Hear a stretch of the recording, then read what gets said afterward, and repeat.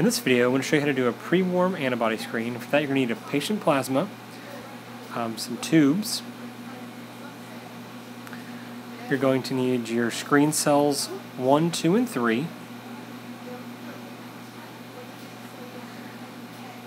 Then you're also going to need a timer that's set up for 15 minutes and 30 minutes.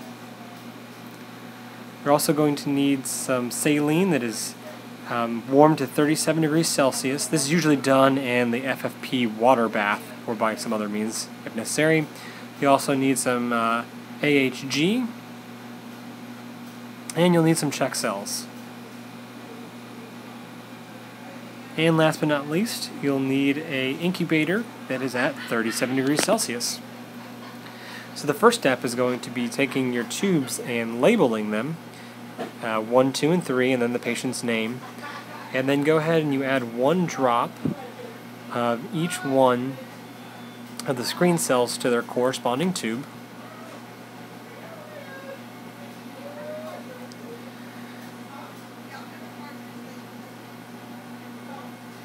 So it's just 1 drop to each one of the tubes. And then after all the tubes or reagents are added, then you're going to go ahead to your incubator and you're going to put all 3 of the screen cells into the incubator.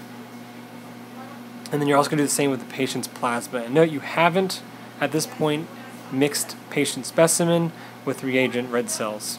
And then you're going to set a timer for 15 minutes.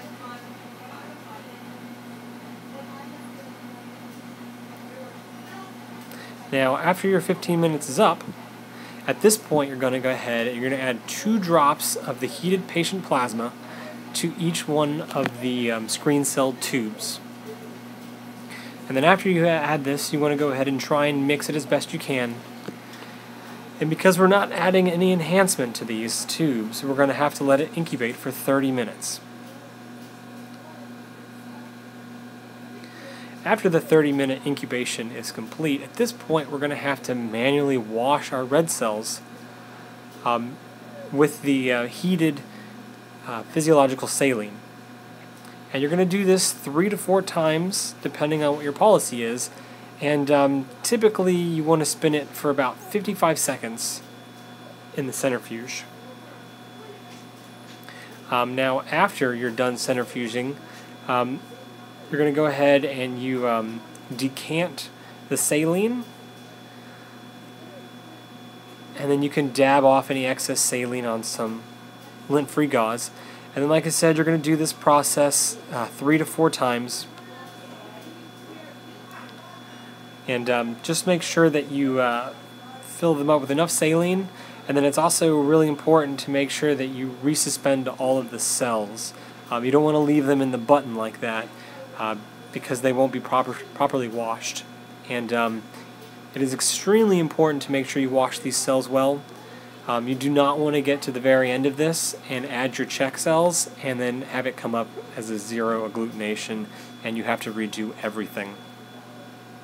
So after you've done your 3 to 4 washes and your final decant, you're going to go ahead and you're going to add 2 drops of the AHG to each one of your screen cell tubes. And then you're just going to head and you're going to centrifuge it for the normal amount of time that you would. Usually it's 20 seconds, but it might differ depending on the centrifuge you're using. And then just go ahead and resuspend your cell buttons.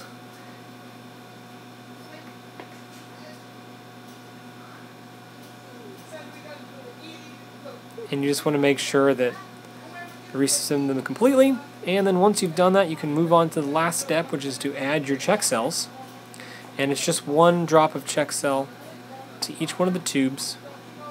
And then once again, you're going to go ahead and mix it and then centrifuge it for 20 seconds or whatever your facility uses. And then finally, this is the final moment here. Hopefully you'll get an agglutination, and that means that everything has gone well. You can see there are some agglutination there.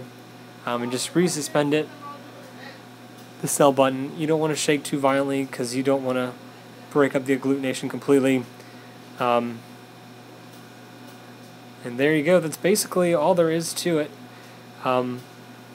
Like I said, just make sure that you wash your cells really well. Thank you for watching.